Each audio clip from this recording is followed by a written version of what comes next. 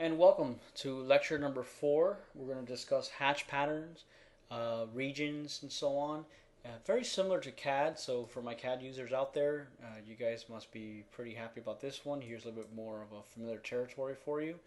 I'm just going to, once again, typical home tab, wall, and just create my 4 walls. And let's talk a bit more about hatching. In CAD, hatching is a little bit more complicated because you actually need to have a series of lines that create this kind of enclosed area in order to hatch. Here it's a little bit easier, and we're going to cover really 2 aspects of this hatching.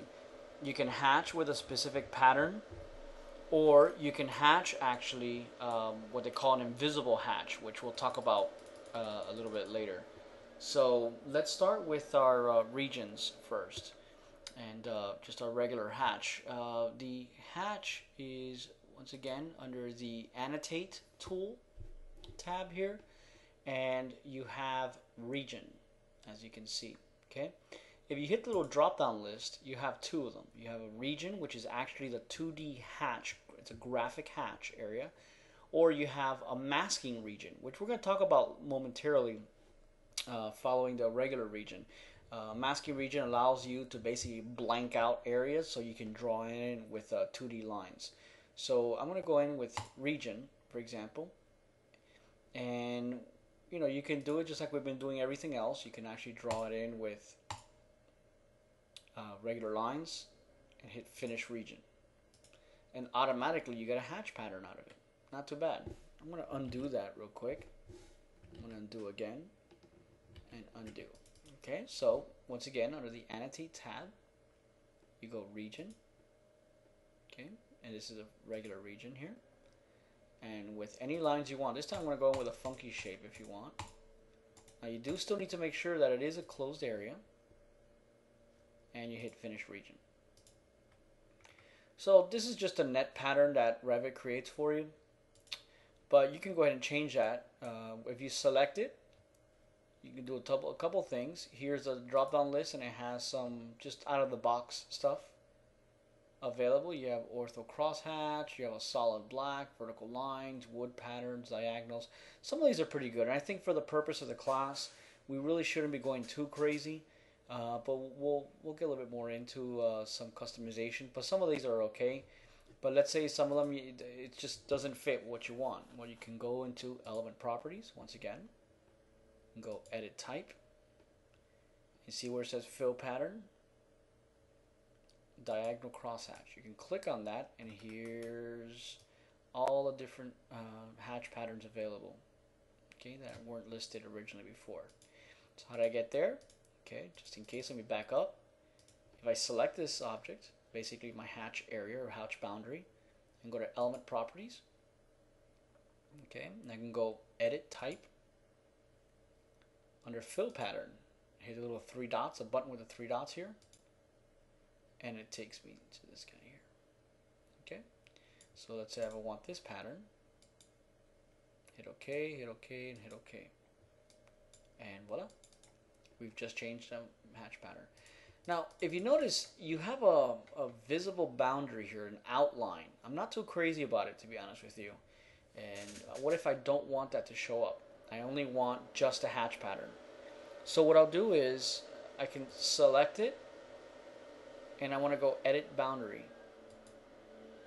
Okay, under edit boundary you can do a couple things. You can obviously modify your hatch boundary area, very similar we've been doing already with slabs and walls and everything else. But in conjunction, you can also highlight all of these guys. As you can see, all the lines there. And you see where it says line style, thin lines? There's an option here that says invisible lines. This is pretty neat here. We go invisible lines, hit finish region. Voila. Not a bad deal.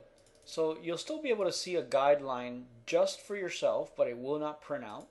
But if you just kind of hit escape or click away, as you can see, now you have a nice hatch pattern area with no outline. Great deal. This is really helpful. Let's say if I want to cut a section through this area, I'm going to go ahead under the View tab, Section, click, and say click. And let's go ahead and go to that section. And at this point, I want to define like an earth hatch pattern area. So I'm going to just do a quick little under foundation, wall foundation. Okay.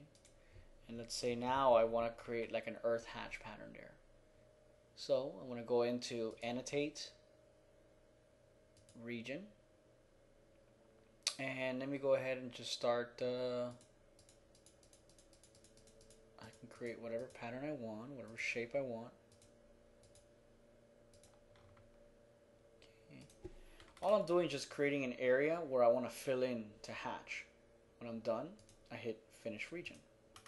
It's not really what I want. I can select element properties, edit type. I don't want wood. What I want is, see, we have an earth. I believe we do have an earth. There we go. There's your earth hatch. Hit OK, hit OK, and hit OK. And there's my earth hatch. Okay. That's pretty much it as far as regular hatch, region hatch.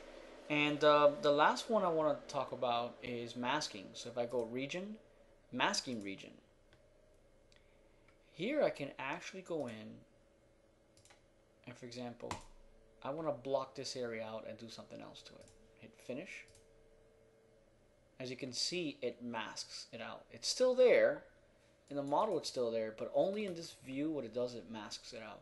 Now the only part that doesn't make sense is the fact that I don't want to see this outline. I want it to be completely invisible. So I can basically highlight it and I can say edit boundary, right?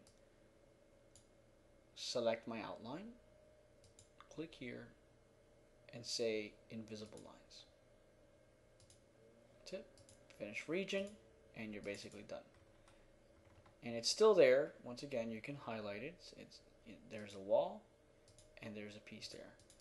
But for the purpose of this function, that's how it works. And then you can go with detail lines and you can start drawing whatever funky shape it actually starts. Little funky architecture there. So, and then we can also select the lines, go in and say wide lines. So at the end, it looks like all one piece. Okay. So that's basically all found in the annotate region. You have your masking region, you have your regular regions, define your hatch patterns. Now one thing I did not mention is if you have multiple hatch patterns, for example you have earth and then you may have solid and so on and so forth, you have to make sure, just like you've done with any other family in Revit, you have to duplicate it and give it a unique name. So for example, if I go region and I'm just gonna do a quick little something there, hit finish. As you can see, it defaults it to what this guy here already is. I don't want that. I want this to be maybe like a solid black or something. So what I need to do is I need to select the item, go to element properties, edit type, right?